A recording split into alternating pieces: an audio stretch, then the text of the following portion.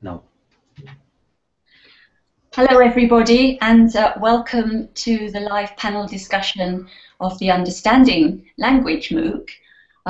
Thank you all very much for all the interesting comments that you've been sending. We've enjoyed reading them, and just to let you know that you've still got time to respond to our two polls, the one on attitudes to ELF and the other one on the future of English. Before we go any further with the panel discussion, I'd like to introduce my co-panelists to you. And we have Wang. Hello. And Will Baker. Hello. And they're now going to each tell you a little bit about their research in the field. So we'll start with Will. Okay, well, hello everybody. It's good to be here and talking about our areas of research. So obviously this week is on global Englishes, and my particular area of interest is English as a lingua franca and intercultural communication. And I've been really interested in kind of the interfaces between the two fields of research, and also, I guess, of most relevance to today's discussion, what the implications of that are for teaching practice. So I've looked at things like the relationship between culture and language through English as a lingua franca, and I think this is a particularly important area because, of course, the use of English as a lingua franca separates it from its, or what some people see as its original cultural context. So often people discuss English in terms of the UK or the United States or Australia, and they think English is somehow linked to those Anglophone countries, which of course it is if an English person or an Australian or an American is using it. But it is not linked to those countries if it's used as a lingua franca, or it's not necessarily linked to those countries. So I'm really interested in what that means for our understanding of the relationship between language and culture. And I think that has some really important implications for teaching, because that brings up questions about what the cultural content of teaching should be. If we're teaching English, should we be teaching English with images of Anglophone countries such as the UK and the US? And that's certainly the prevalent approach that many textbooks take. And for me, I think that's highly problematic because most people using English don't use it related to those places. So I've certainly argued in my own research and the kind of projects I've undertaken that the cultural content of English language teaching should be much more localized, and also where obviously it is globalized, it should take a much wider range of references, so not just the Anglophone countries. And then lastly, more recently, I've been looking at intercultural communication and English as a lingua franca and what that means for student mobility in international universities. So again, here I'm very interested in the links between language and between culture and between learning and uses of language in international universities, where again there isn't a clear link between a particular language, English, and a particular setting. So for example, you have international universities which have students and staff from many different countries. And what does this mean for how we prepare students for learning in those kind of environments? Okay, well I think that's all I'm going to say for the moment, but if you've got any questions about that, I'll be happy to talk about it later. Okay, so now over to Ying. Okay, hello everybody. I'm Ying. I'm lecturing in Global Englishes in University of Southampton, and I'm also convener of the module Language Ideologies in the Globalizing World. My particular research interest is in Chinese speakers' language attitudes or their language ideologies in the context of globalization. I particularly look at Chinese speakers' language attitudes in relation to language realities within the context of China in the wider context of globalization. So my research perspective is based on English as a lingua franca research as opposed to English as a foreign language based SLA research. So yeah, I would like to share with you my insights obtained from my research on Chinese speakers who's from China and also who's working in intercultural settings outside China. Okay. Thanks, Ying, and thanks, Will. And of course, as always, I forgot to introduce myself, Jennifer Jenkins. My research has moved around quite a bit. I started by being interested in how people communicate across first languages and cultures when they're using English as their lingua franca, and I was looking particularly at intelligibility and accommodation, the way people adjusted the way they speak so that they make themselves understood better. And I focused at that time particularly on accent pronunciation, because that seemed to me to be the most obvious thing that affected intelligibility. After that became very controversial, and as a result of all the responses to that, I got very interested in issues of identity and language attitudes, and so I moved on to look at that for a while, attitudes and identities within English as a lingua franca. And then I got very interested in higher education and how all this relates to higher education. So for the last few years, I've been looking at English as a lingua franca in higher education and how people are responding to it, how universities in different countries are responding to it, what students think about it, what staff think about it, whether they're native or non-native speakers, whether they're in Anglophone or non-Anglophone settings. And as part of this, I'm directing a big project where we have 9 countries and a team in a university in each country looking at what happens in their own university. So Will, Ying and I, with another colleague, Jill, are looking at Southampton University, but we have colleagues with teams in China, Japan, Malaysia, and various parts of Europe as well. And Finland particularly, where Professor Anna Maurinen is the co-partner in directing this project. Okay, I think that's enough of us then, so let's move on to some of the questions that you've actually asked us before today on the website. And we'll start with a couple of questions on a topic that comes up every time we talk about this, which is about correctness. So Yu Qing Kao asks, I'm still not so sure about how to distinguish a lingua franca feature from an error that needs to be corrected, as the line sometimes can blur to me. I'd like to know more about real specific examples that identify these two differences. So maybe my question will be when to correct, when to know it's lingua franca as a teacher. She said, this is a very broad question, but I'd like to hear some specific examples and cases being addressed during the panel, and how do we as teachers deal with them? Thank you. And then Laura, or Laura maybe, Castex, very similar question. Where do we draw the line between encouraging communication and simply allowing mistakes with the excuse of not having authority to set a standard? So we're looking really at what do we call correct and what do we say is okay in terms of ELF communication. And as Yu Qing has asked, can we give any specific examples? So who would like to start? Let's go to Will then. Okay, yeah, I'm happy to go first. Well, I think this is, as Jenny said, this is a question that comes up a lot and is clearly an issue of concern for teachers about correctness. But I think the answer from English as a lingua franca research is rarely a simple answer, so I'm not sure how happy it's going to make you as a teacher.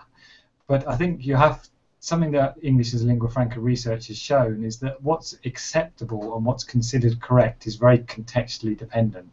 So if you're teaching learners that there's only one correct way to write or say something, that's highly problematic, because we know from examples of actual communication, such as the kind of data collected in the in various English as a lingua franca research projects, that what's acceptable is highly varied. So there isn't one particular correct form of English or one particular correct way of using language.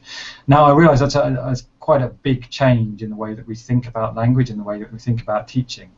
But I think it's something that needs to be recognised, and I think teaching in various different ways needs to deal with that. And I should also add that it's not just English as a lingua franca researchers that have been arguing this for a while now. There's a growing body of researchers who are interested in both language use and language teaching that have argued that we need to move away from this kind of prescriptive view of language, that there is only one correct model, to a much more kind of pluralistic view of language, where we accept that variety and variation are a key part of language, and we should be teaching that as much as we teach particular forms. So I'm sorry if that's not an easy or simple answer, but that is, I think, probably the most accurate answer we can give at the moment. Okay, Ying, do you want to add to that? Yes, I agree that, actually I agree with the questioner's dilemma. It's true. Actually I'm just I just taught a session on standard English in relation to English as a lingua franca, and actually, I also received a question from students and who said they're happy with the conceptualization of English as a lingua franca, but when it comes to the English language teaching practice, it's really a big problem. So actually, the point that I'd like to make is that probably we need to say what is established perspective and what is emergent perspective. And for this newly emergent perspective to be accepted in the English language teaching practice, I think it takes time. And but this doesn't mean that there is no need to challenge what is being done at the moment. And actually, I think how to answer this question. There are lots of studies from English as a lingua franca perspective which emphasize what's happening behind the forms of language use, and we need to shift our focus from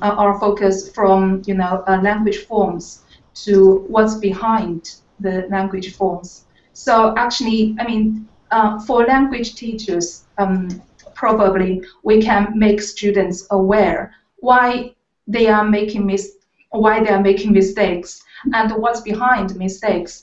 If we simply consider those mistakes as mistakes because of our reference to established norms, probably this. I agree. This is one approach. On the other hand, I think we need to make students aware of different interpretation of errors or mistakes. So there are research showing us that speakers of English as a lingua franca are actually approaching and changing or adapting their way of using English in order to suit their purposes of using English. So actually, for teachers, whether we should correct the students or not, actually,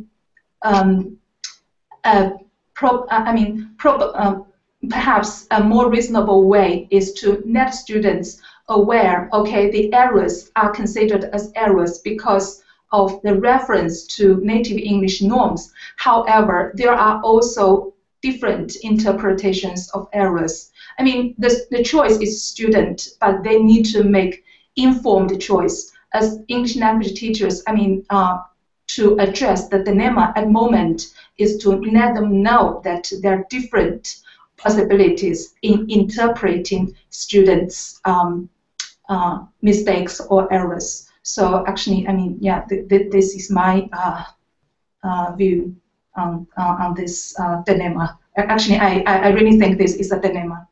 It is, yes. Thanks, Ying, and thanks, Will. I notice you've both avoided very carefully giving any specific examples, so poor Yuqin Cao hasn't had her question answered.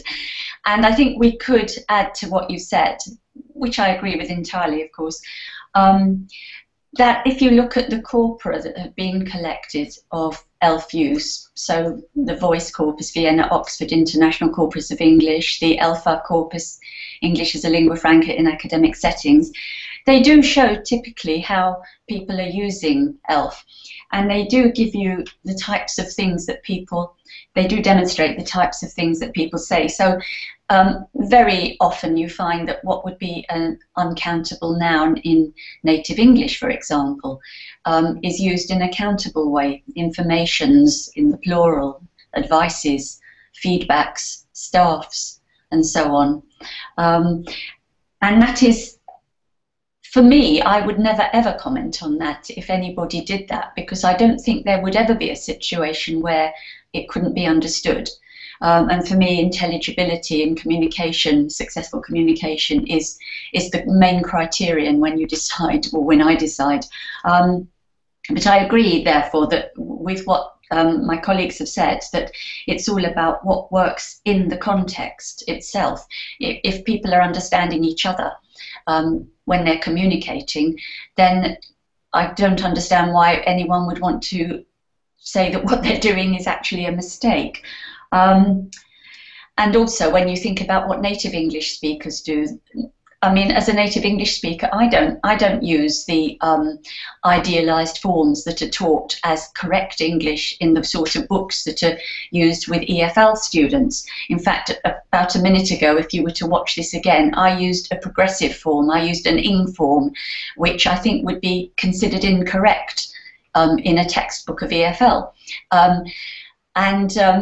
I didn't deliberately do it; it just happened. But we don't use the so-called standard forms that are taught, and things are changing quite rapidly anyway. Will talked about the fact that it's all about context, what works in the context, and there was a time when we did think there might be a way to describe ELF, and then we could do what the two of you have asked, the two people who asked the questions, and say these are correct ELF forms and these are incorrect. But there is no such thing as an ELF form because it is so variable.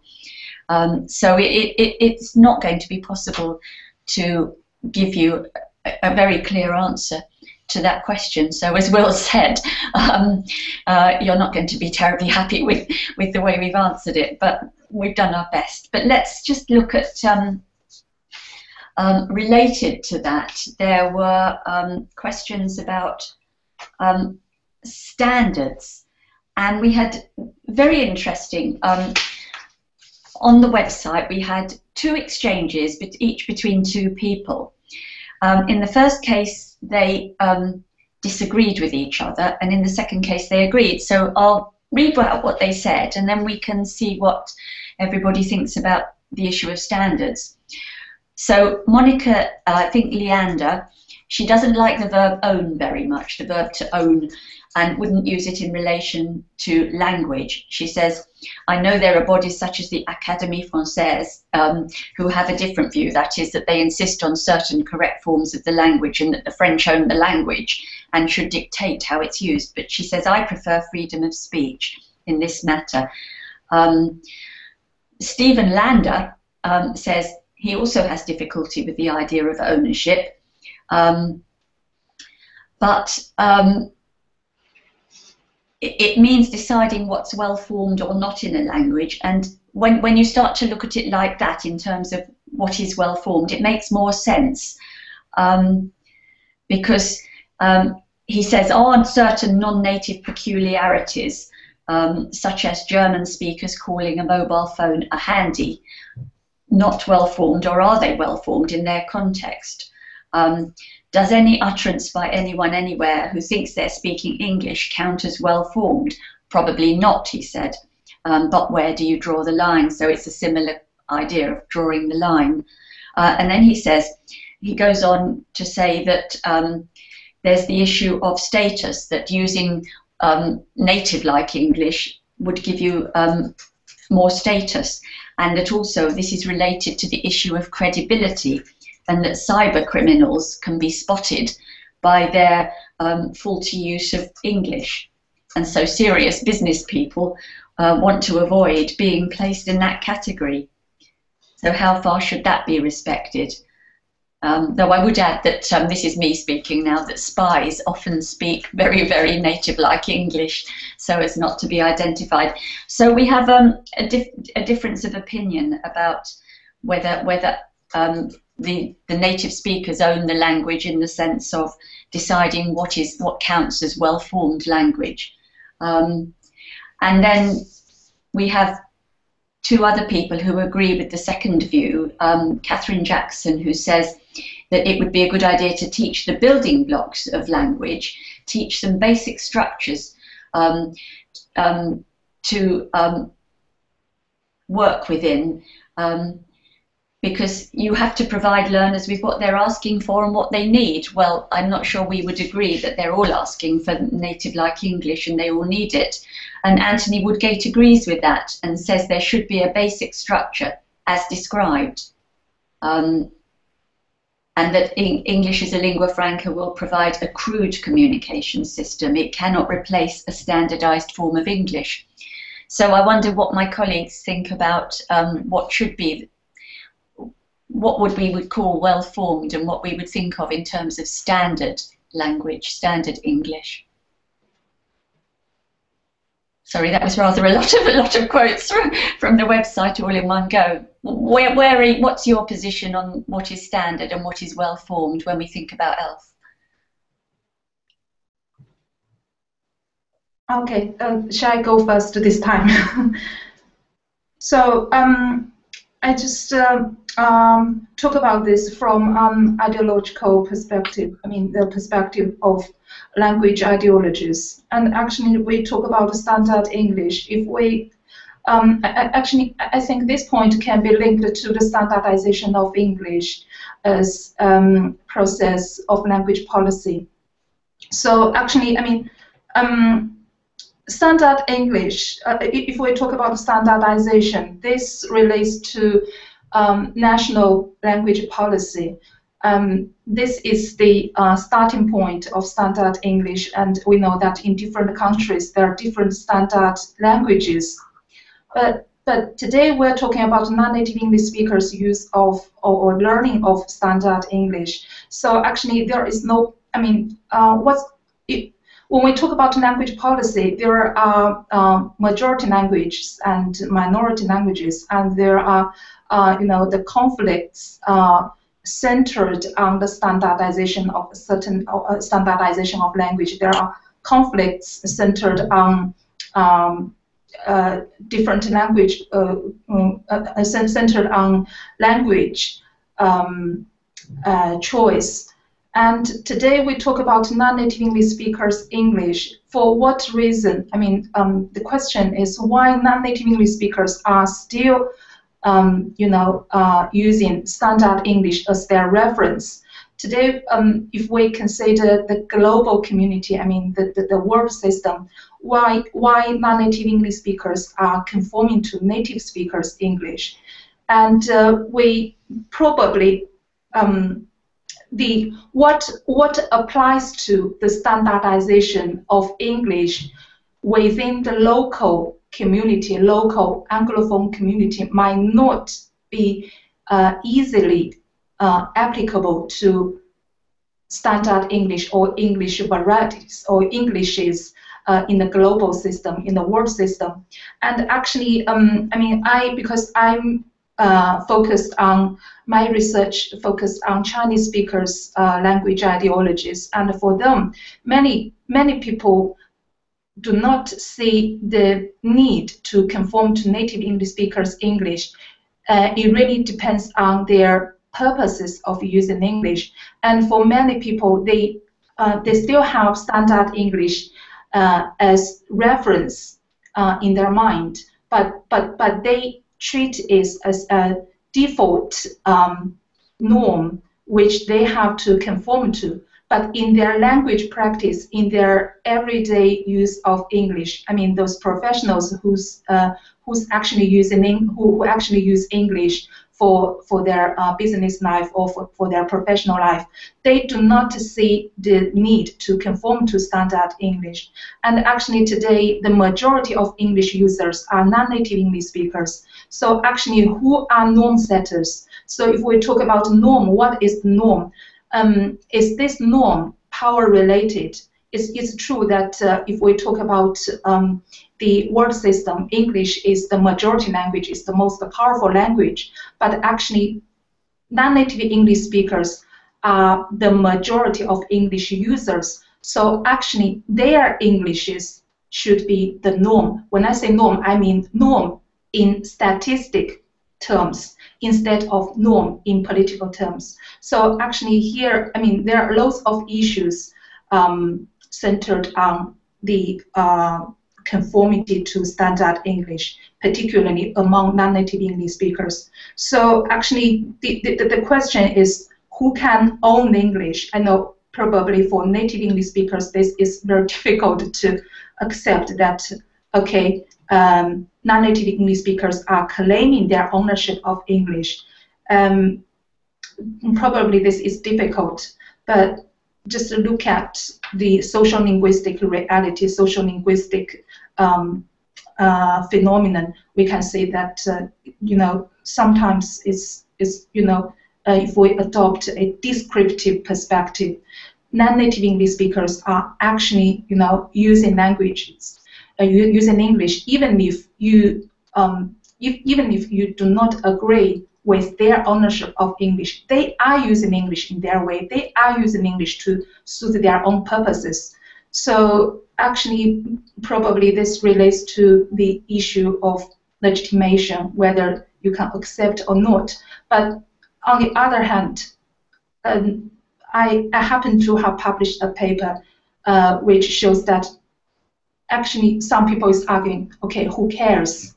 Yeah, who cares? Even if, I'm sorry for this, Jenny and Will, because they're both my colleagues who are actually British, and actually, yeah, it's true. If we're talking about native English speakers' ownership of English, but non-native English speakers are still, challenging the rule. They're still using English in their way, and if today, I mean, the biggest number of users of English are using English in their way.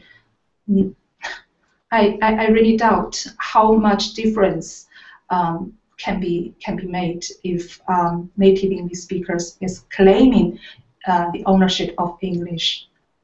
So yeah, this is my point of view. So do you think it's worth still teaching native English and letting people use it as they want, or would you not want native English to be the question, that the comment that talked about the building blocks of the language, the same basic structure? Would you say that that's not necessary, or it is necessary? Question to me? Yeah, to you.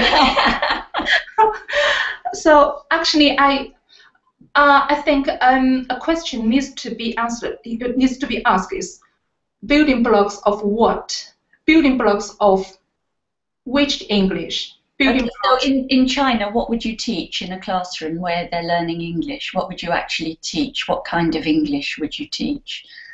Okay, yeah, actually, this is, so in practical terms, we still need to have some materials for English teachers to use. And at the moment, the majority of English teaching materials are based on native English-speaking norms. So this is the situation. So an easy way is to adapt their teaching materials, is to adapt native English speaking based materials. But it's important to let students know these are not the only version of English, and it's important to let students aware that there are different ways of using English. And fortunately, we also have a few corpus studies which gave us some ELF users' language use in real life. So actually, they can be used by English teachers in China for their classroom teaching. And at the same time, I have to mention the 8th English as a lingua franca conference, which was held in August in China. That's just last year, 2015. And the debate has already motivated the consideration of teaching materials suiting Chinese speakers and Chinese learners. So actually, after that conference, I mean, during the conference, some key figures in English language teaching in China. For example, Professor, I don't know whether I can name them. Better not. So I mean, a few key figures in ELT in China actually were proposing that we need to consider different cultures and we need to consider different Englishes in our teaching materials. And I knew that the foreign language teaching and press company is already started to, bring in some English as a lingua franca thoughts in their textbook writing. And so actually there are changes in English language teaching practice, or at least there are some trends to show that people are starting to take English as a lingua franca ideas. At least the people are thinking that, okay, probably English as a foreign language perspectives needs to be reconsidered. So actually, we see changes, we see the trends, and this is encouraging. Yeah, we can see it. It's good if it's happening in China, because China has the largest number of English users in any country in the world. Yeah. So if it's happening in China, that's very positive. If you like that development, that's very positive. Will, do you want to add anything to this, or do you want us to move on? Well, what I was actually going to do is someone's just sent in a comment directly related to this, which I think is an interesting comment, which I'd like to address. Okay, great. So Edmund has sent in a comment that, from what Ying was saying and from what we've been saying, that ELF is fine for communication, but that it shouldn't replace the standard or become the standard. So, first of all, thank you for the comment, Edmund. And what I'd like to say to that is, as we've been trying to argue really so far, and to emphasize the point that ELF is not a particular variety of English. So nobody's suggesting that there will be a kind of ELF that replaces another standard. I think, as Ying was explaining, that the idea behind there being a standard is different ideologies, and what we see at the moment is that there are different competing ideologies of what counts as standard language forms, or what's acceptable and what's not acceptable. So I don't think any of us, but of course you can disagree with me if you do think differently, but I don't think any of us would be arguing that there is a particular form of ELF that we would want codified, put into dictionaries, put into grammar books, and that it is taught as the standard. But I think what ELF research does show, and I think what lots of research, not just in ELF, but in social linguistics more generally, shows, is that there are multiple standards. There isn't a single standard. So we're already in a situation where people do not agree on a standard, if they ever have, and I doubt whether people have ever agreed on a particular standard form of English. And what current research just highlights is how much variety there is. And as English use spreads around the globe, as Ying was just saying, the huge number of people who use English as a second or an additional language or a third language or whatever, as the numbers of those increase, there are going to be multiple forms of English that are considered standard in one particular setting or for one particular use. So I think the question of what is going to be the standard is perhaps a little misguided. There isn't going to be one standard, there's going to be multiple standards. But nobody's proposing ELF as an alternative. What ELF shows is that degree of variety. Do you think there are actually going to be multiple standards, or do you think there will be no standards, just some sort of criterion that I was talking about earlier about successful communication as the standard? Does there have to be any kind of standards at all? Yeah, I would agree with you. I guess I'm using the word standard because it was in Edmund's original question, but yeah, I find the word standard very problematic. So, thinking about a subject such as writing, there wouldn't necessarily be standards, but let's say you were writing for a particular business genre, then there would be what was acceptable in that genre. If you were writing a particular kind of academic paper, there would be what was acceptable in that particular kind of academic field. If you were at a particular kind of conference or meeting, again, there would be sets of norms that are considered acceptable there, and things that would perhaps not be intelligible or acceptable. Yes, this leads to two other sort of branches of questions we've been having. We've had questions coming in live, and also were on the web beforehand, about, are there any tests of ELF? What we've just been talking about would make it extremely difficult to test English. If we're saying there are no standards, what kind of thing would we actually then test? for example, instead of IELTS for getting into university? How would you test? I mean, do you have views on that? Either Will or Ying? We start with Will, as you're there. Yeah. Well, I guess I'll just answer briefly, but I'd like to actually pass the question back to Jenny quite quickly because I think she's doing some work on this at the moment. But I guess, yeah, I mean, the first question was about IELTS in particular. I think IELTS is a good example of a test that tests something that's very narrow and very specific. And I would question how relevant it is for many of the people taking the test.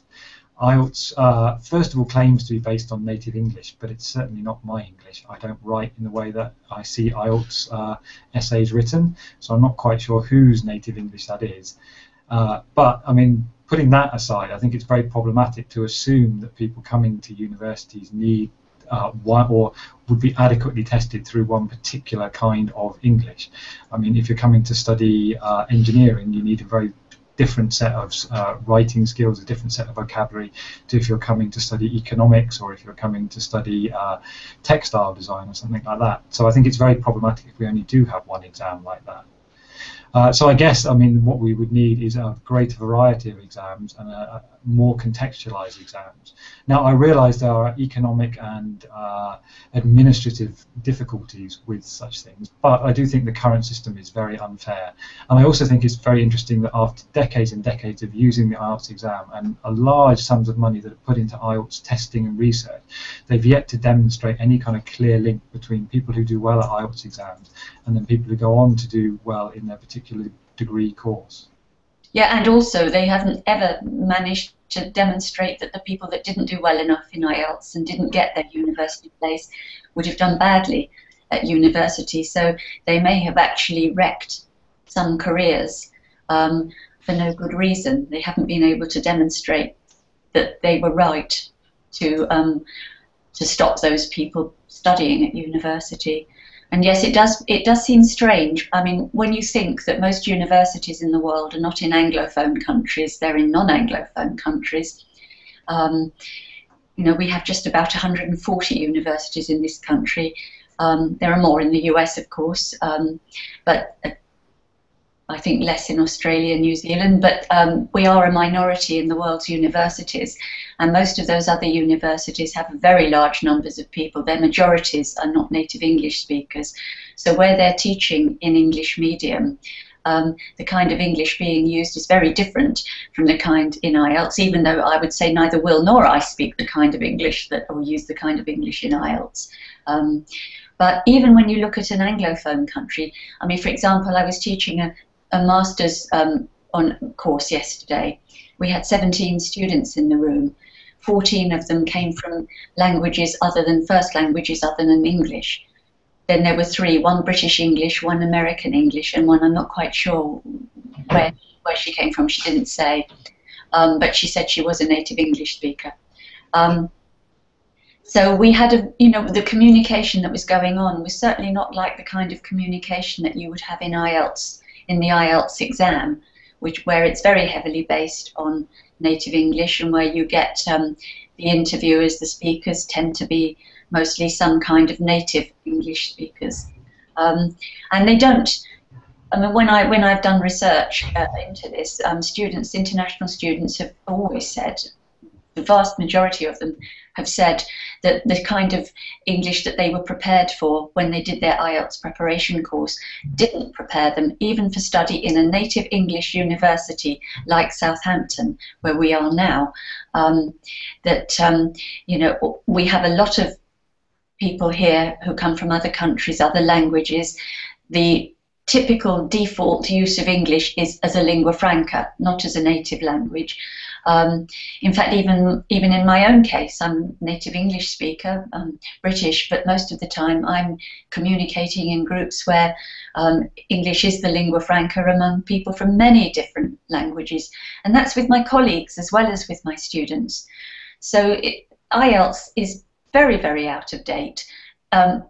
Not quite as bad as some of the others, but bad enough. They're all very out of date. They call themselves international, but they're not international.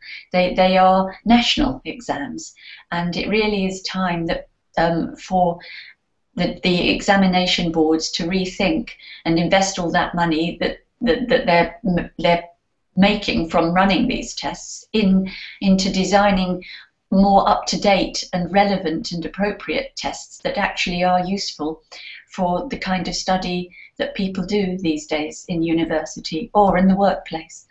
Would anyone like to add? Ying, do you want to add to that? Yeah, I agree with you first. So I just want to add the point of the relevance of English being tested to English being actually used in real life situation. So I mean, actually, Jenny made this point very clear that many students who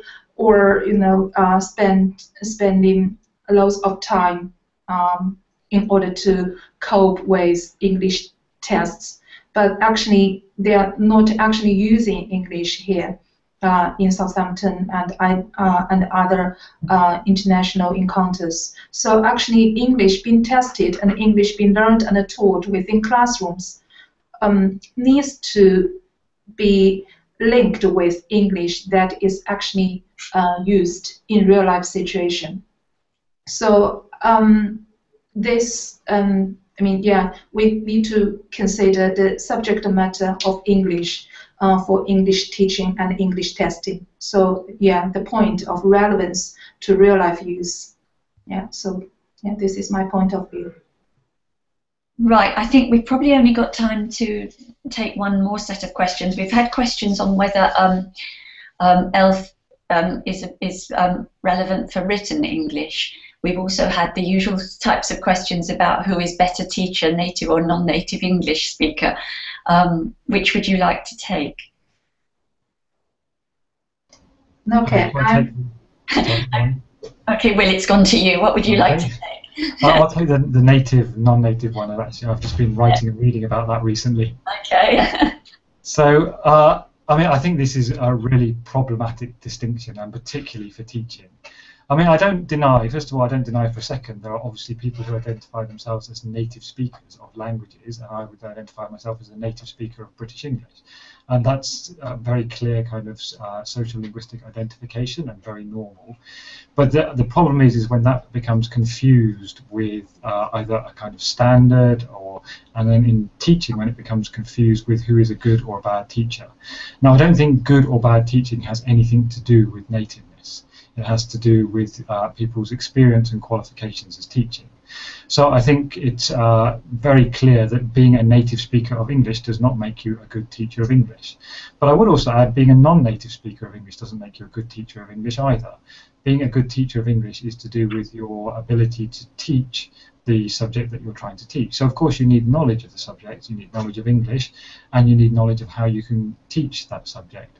So I think it's just an unhelpful distinction to talk about native and non-native speakers. We could talk about experienced and inexperienced teachers, we can talk about qualified and unqualified teachers, we can talk about a range of categories that will affect the teaching in some way, but nativeness is very far down the list of things.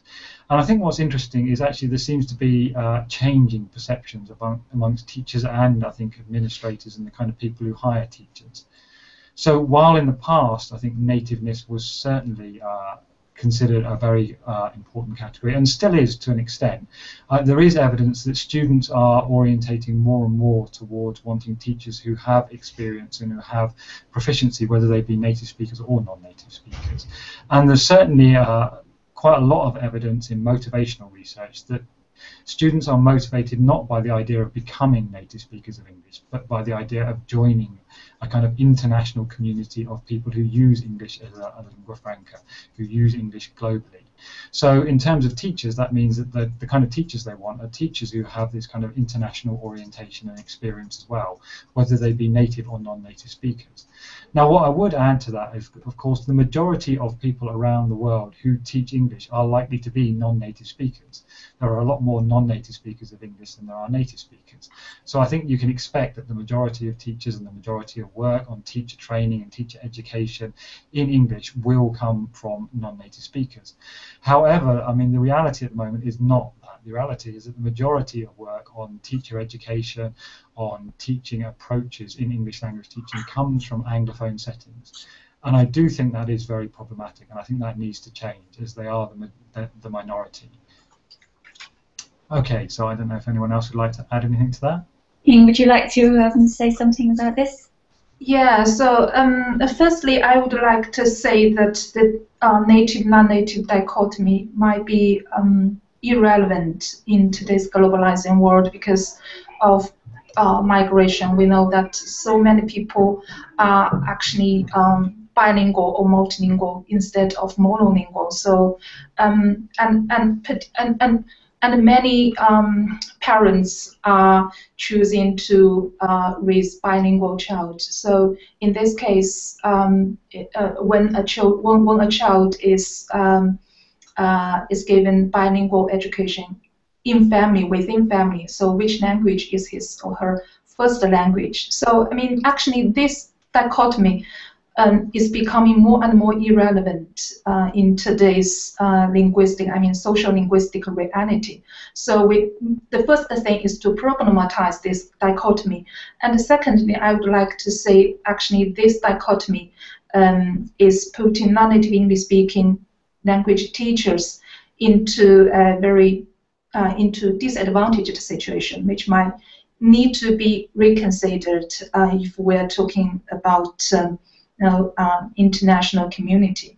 And I mean, those points have been made both by Will just now and also by a lot of researchers in their empirical works, that people have different views regarding what makes a good language teacher or what makes worse a language teacher, and they are not native or non-native defined. So actually, I think this question needs to be reconsidered in order to empower non-native English-speaking teachers. Just because the increasing number of non-native English speakers today, and it's not reasonable to expect native English speakers to provide all those so-called authentic language teaching. It's not reasonable. So, I mean, probably this is a political issue if we talk about power, if we talk about advantage and disadvantage. So this is not just simply a linguistic issue. This can't be simply evaluated in linguistic terms. So yeah, this is my point of view. And we have so many non-native English-speaking students who are doing English applied linguistics programs and courses here, and they are good teachers. I mean, there are lots of examples from our lives and from our context. A lot of non-native English-speaking teachers are good teachers. Yeah, I mean, I think that people are starting to recognise that change is happening, and that we still have this situation where native English speakers fly into countries, particularly in East Asia and Southeast Asia, nets, jets, whatever they're called, and they have no teaching experience, they have no teaching qualification, they are simply given jobs because they're native English speakers, and they're paid more highly than the local teachers who may have done 4 years of study to become a teacher and have qualifications. And I think we still have this really disadvantaged situation where the status is given to the native speakers. And at the same time, research has shown quite clearly that it helps the teaching process, the learning process, if you're taught by somebody who knows your language. So it's much more likely that the local non-native English-speaking teacher will know the language of the learners, whereas the teacher who flies in from the UK or the US, they may be bilingual, multilingual, but more likely they're not. So not only are they paid more and less qualified, but they are actually probably less effective at teaching. On the other hand, if they know the local language in the place they're going to, then there would be, I would imagine, not much difference, if any difference. So we still have this situation, but I think we're all agreed that things might be improving or starting to improve. A question has come in to me from Leo, and it must relate to something I said just earlier, which said, since you're all the time interacting with non-native speakers of English, has this affected your own kind of English? Has lingua franca changed you? I don't know whether my colleagues think my English has changed. I mean, have you noticed my English change, or my English be a bit not so British all the time? Yeah, I like your English very much, and I think that many international students also like your English, and they feel.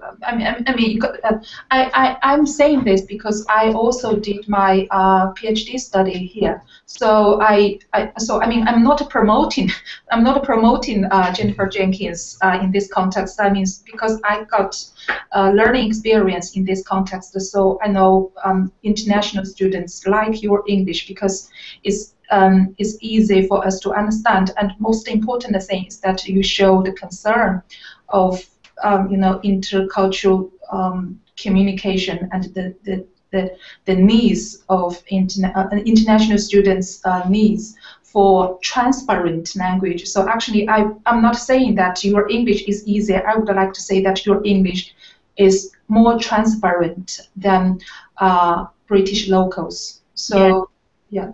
Or even some of my other colleagues, perhaps. But I think to answer Leo's question, as I understand it, it would be that partly what Ying has just said, I'm probably I've become quite used to accommodating to people from different first languages. So I would tend, for example, not to use any British idiomatic language much of the time. I think that might be disappearing from my conversation with native English speakers as well, because I get so used to not using idioms, because I know they're not well understood except by people who grew up with those idioms. I've also found that I do use some items that would be features that would be found in corpora of ELF, where used by non-native English speakers. I do say staffs quite often. I've got out of the habit of saying a member of staff or 3 members of staff. I might just say 3 staffs or a staff.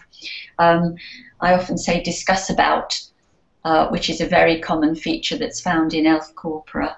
I think I've even said informations and things like that. I think it has affected. So I think the answer is yes, but it's probably not very noticeable, except that, and I think this would be true of Will as well, that the accommodation side of it, I would say that Will uses transparent language, idiom-free language too. I don't know what you think about that, Will. Yes, I would say I very much hope that my communication in ELF settings and internationally has changed the way I communicate, and I think it's crucial that it does, because of course if I continue to speak in the way that, in a kind of idiomatic way, which is fine with people, as Jenny said, who you grow up with, who share the same idioms and things, but it's very hard to understand if you didn't grow up in that setting. So I would very much hope that my interaction in ELF interactions has changed my English, but only others can tell me whether that's true or not. I think we're running out of time. Have we got time for just one more quick question? Okay, let's just take the writing, because several people have asked about writing. Is there such a thing as written ELF, or can we talk about ELF in terms of writing? These will have to be really short answers, like 1 minute each. Will, do you want to start? Okay, yeah. Well, again, I think obviously there isn't a kind of ELF writing, just like there isn't a variety of ELF that's spoken. So writing will be different for different genres and different places. And I think writing is obviously slower to change, just because any kind of writing takes longer to change than spoken language does. But I think there is also signs that writing is changing. If you look particularly in academic publications, lots of journals now make it very clear that they will accept English, they will accept a variety of kinds of English, a variety of forms of English, and that in many cases they're much more interested in content than they are in actually the way it's written. Yeah, but I think there are still some issues there, but I'll keep it short. Okay, and Ying, a minute on writing? Yeah, actually I think this has attracted a lot of attracted ELF researchers' attention, and we all know that Anna Marlin is actually doing research on academic English, and she collected a corpus of professional researchers' publications pre their publication. So because I was involved in that research project as well, I helped her to collect researchers' papers. Help her to collect some Chinese writers, academic writers' papers. So those Chinese writers have their publication, but they sent us the version just before proofreading. So their versions were accepted by the publishers, but the publishers asked them to do the final proofreading. So, I mean, ELF researchers are looking at this aspect of language use in academic publication.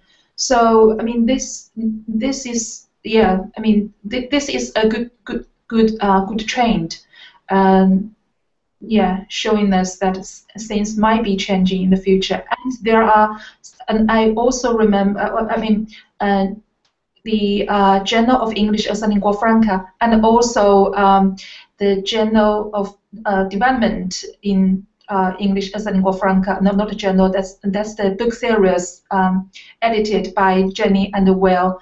And those publications do not require contributors to write in native speakers' English. They made it explicit in the instruction to also say that as long as your English is intelligible for international academia, for international readers, your English should be okay.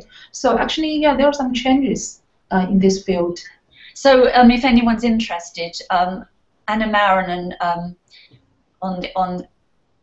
in the University of Helsinki has, I don't know if the corpus itself is available, but certainly information about the corpus. It's the written English as a lingua franca in academic settings corpus, the RELFA corpus. And also her spoken English corpus is there, and as is the voice corpus on the Vienna website. You can actually see and hear the voice corpus. But I think we're going to have to stop there. So I think there's just time now for me to thank everybody for taking part in the course, to thank Will and Ying for taking part in the panel today, and to tell you about our master's program in Global Englishes, which you might be interested in finding out more about on our website and maybe taking that master's course. And also, we have every year an ELF conference. The ELF conference this year, it's the 9th one, ELF 9, is going to be at the end of June in Spain, in Lleida, which is very close to Barcelona. And next year, the 10th ELF conference is going to be in Helsinki just before the middle of June. There's an ELF conference website, so if you're interested in joining us, so a lot of us will be there, people from Southampton and from all around the world will be there, so do join us at these conferences. Okay, so I think we just now say goodbye to you. So would you like to say goodbye, Ying? Okay, bye-bye everyone. I hope you enjoyed the discussion. Yeah, and I also hope to see you somewhere in our discussion of English as a lingua franca. Yeah. Will? Okay, yes, so thank you for joining us, everyone, and goodbye, and I also hope to see you perhaps at Southampton one day. Thank you, and goodbye from me, and hope to see you soon.